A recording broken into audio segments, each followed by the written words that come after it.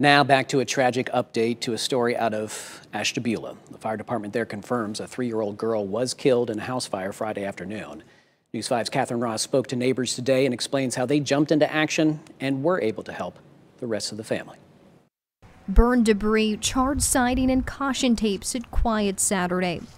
Even without the house serving as a reminder, Elijah Smith says he won't soon forget what happened Friday afternoon. So I was working from home yesterday, and on my computer I kept hearing, I still hear them, the kids and the mother crying. After he called 911, surveillance video shows Smith running outside to check on the house next door on Station Avenue. Like when I came outside, you can hear like the kids screaming. Heavy smoke and fire were showing through the windows.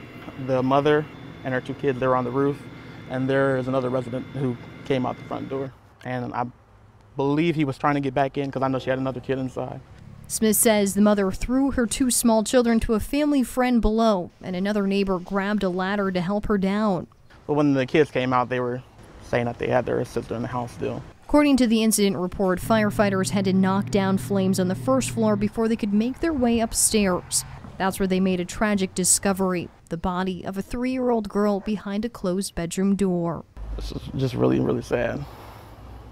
I'm lost for words. So.